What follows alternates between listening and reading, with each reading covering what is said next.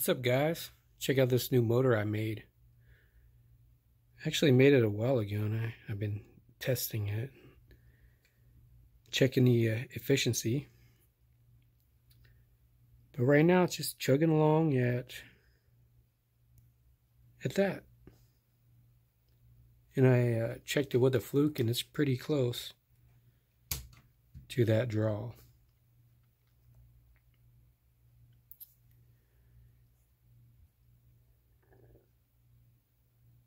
And the magic behind this is high resistance air core coils and very strong magnets. 1 inch by 1 inch N42 Neomags off of Amazon. Triggered by a little reed switch, one of those little micro ones. You get like 100 of them in a pack for like $5. And little tiny magnets to trigger them. So the coils, I basically, once I printed out the bobbins, I just spun them up on a basic, like a hand drill, until they seemed like they were full. And they range from anywhere from 23 ohms to 28 ohms. And that's all you need.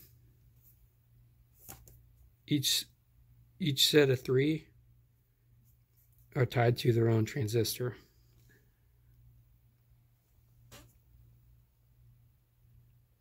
Very simple, but it works. And the transistors, I could have used really small ones, like 2N222s, but I decided to use TIP49s, and it seems to work out really, really well.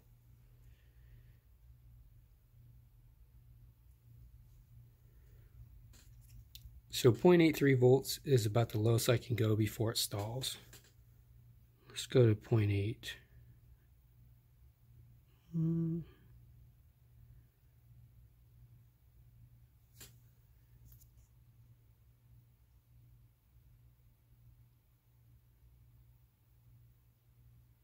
Trying to stall. As you can see, my rotor's not balanced at all, and it's stalled. But if I wanted to, I could take this thing all the way up to 30 volts, probably higher.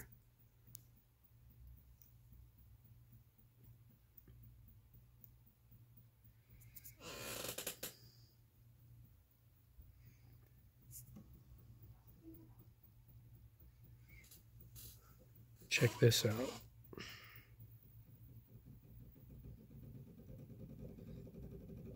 We'll go to 12 volts. This thing is humming. The torque's just basically in a flywheel motion, since there's 8 magnets, and each magnet is kind of heavy.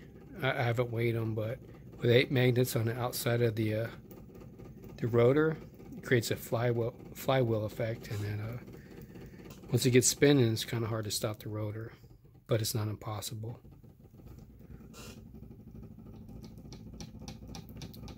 But check out the current draw. Mainly once it gets up to speed, it's not drawing a lot of watts. Let me crank this thing up. 20 volts, 21 volts.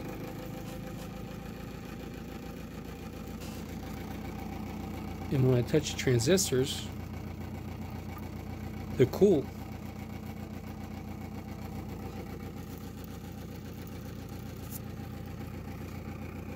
See what 25 volts does.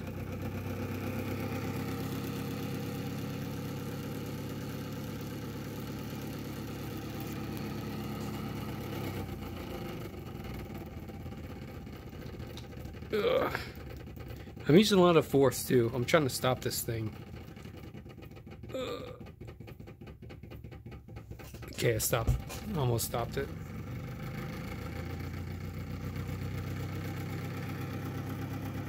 Check out the wattage though.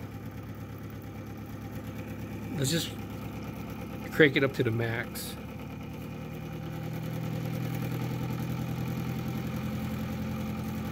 think the highest I've seen is 5 watts. That thing is just chugging along.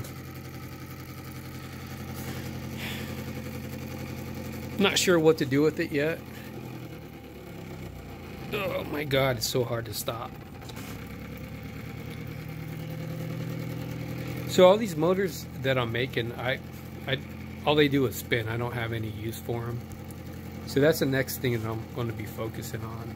Let me turn this thing down a little bit.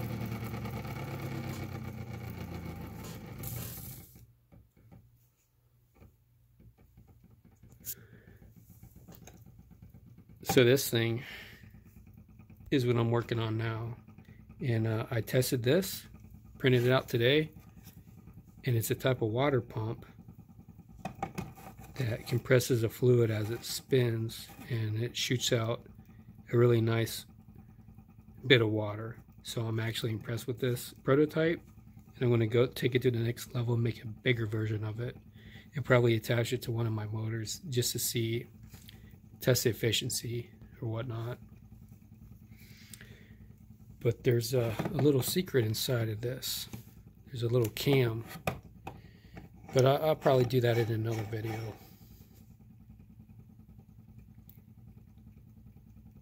But everybody makes these little pulse motors, but all they do is spin. The idea is make them useful. Since they're so efficient,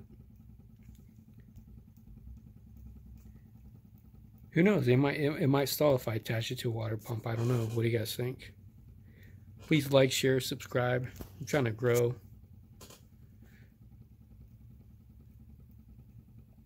Thanks for watching.